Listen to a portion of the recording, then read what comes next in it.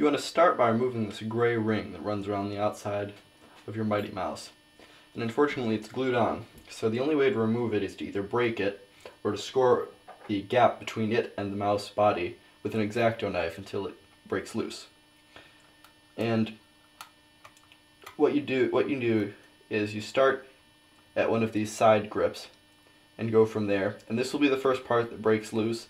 It's not going to go this quickly. Mine's already been taken apart once, so it goes a lot quicker.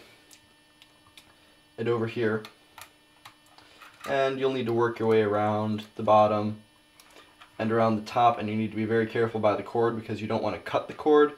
And as you can see, this piece is a lot thinner up at the top, and you don't want to break it there. That's the place it's most likely to break. Anyway, once you've got it off, you can set that aside and you have the rest of the mouse to work on. Now you can see the two clips here. These are what hold the hinge in the mouse from going too far.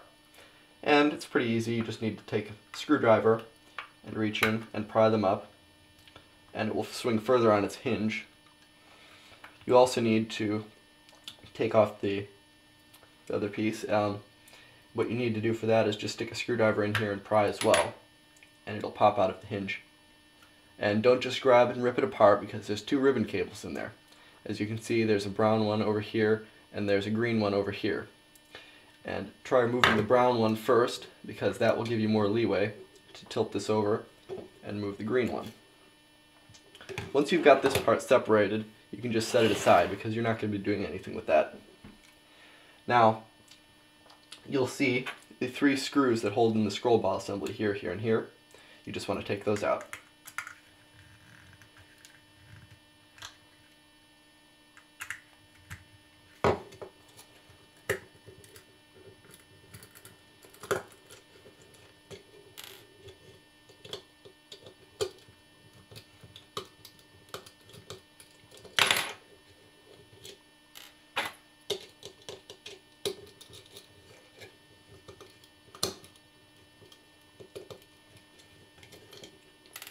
Alright, so now you can take the scroll ball assembly out, and I'd put the three screws inside the main mouse body because it makes a nice little bowl for holding them.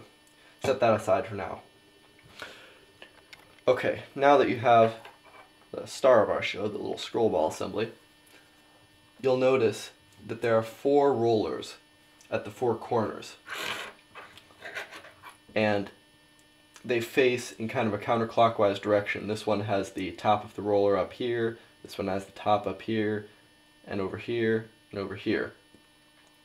Now, we need to get in there to clean the scroll ball and the rest of the assembly. So what you want to do is you want to take a small flathead screwdriver like this, and you want to pry right here. And this white piece, this white retaining piece, will be able to be removed, and you'll see it's taking one of those little rollers with. Now you want to take the ball out first. That'll get things out of your way. You probably want to take all of the rollers out as well, so just take a screwdriver, it's metal, and pop them out, and you'll see that they are magnetic, which is nice. The screwdriver is not magnetic, the rollers are. And now you can get in here and clean this. And you can also clean this white retaining piece as well. I've already cleaned mine, so I'm just going to show you how to reassemble it. But usually there'd be a bunch of junk on these little wheels, okay, and especially on the shafts here. When you pry the piece apart, they might be stuck in here because there's so much junk. But that's all clean now. So the first thing you want to do is get these rollers back into where they go. Remember how I said they go in a counterclockwise direction? This one faces this way.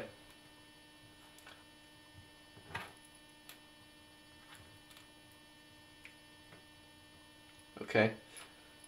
And you just align them all the way around, just like that. Now, I'm having a little trouble here, as you might be able to see.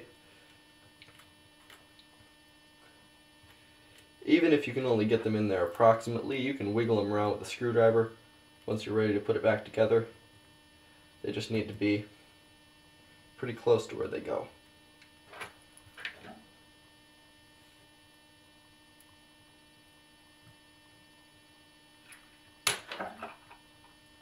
Alright, so next, drop the ball back in place after you've cleaned it with alcohol or something similar, and take note of this white plastic piece.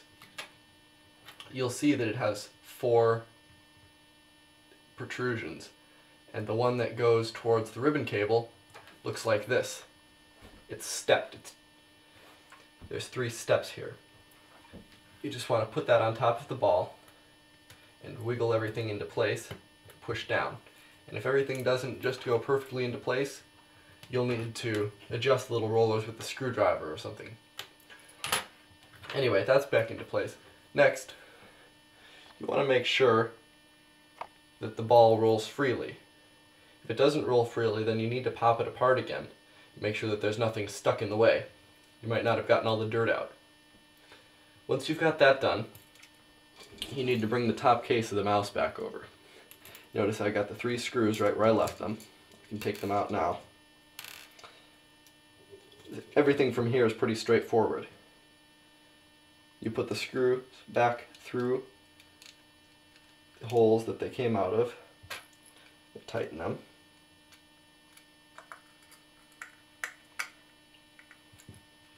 If you lose one, it probably won't be the end of the world, but it's better not to lose any, so set that as your goal.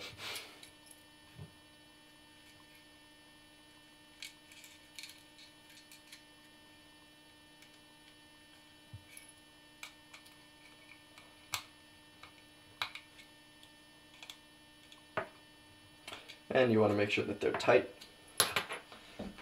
Alright, now when you bring the bottom of the mouse back, you'll need to reconnect the ribbon cables.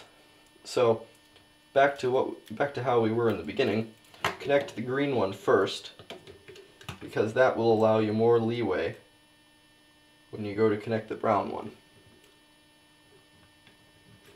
Be careful not to bend these too much, they can probably break.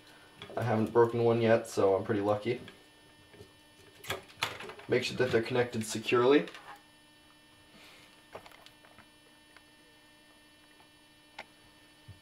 You want to make sure that they're all the way into their connectors, and then you can start closing the mouse back up. The first place you want to engage it is down here, and you'll see this little white cylinder here protruding from the side of the mouse. You need to lock that into the little base there. You see that it's a half circle? Just put it in the middle. And then you'll need to slightly bend the body of the mouse to do this. Just push with your thumbs right here. And when you feel it click back into place, it will hinge properly like this. And then to put the rest of it together, you can just push with your fingers here, or you can do it with a screwdriver if you don't feel safe.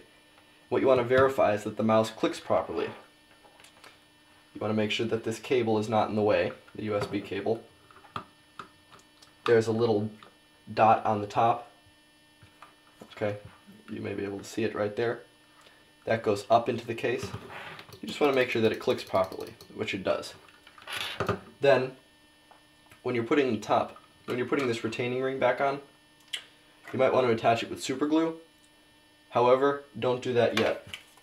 Until you have it tested, you don't want to be sticking it back together for good.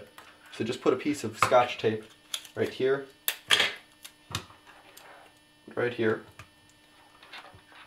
and that should hold it together until you've got it tested.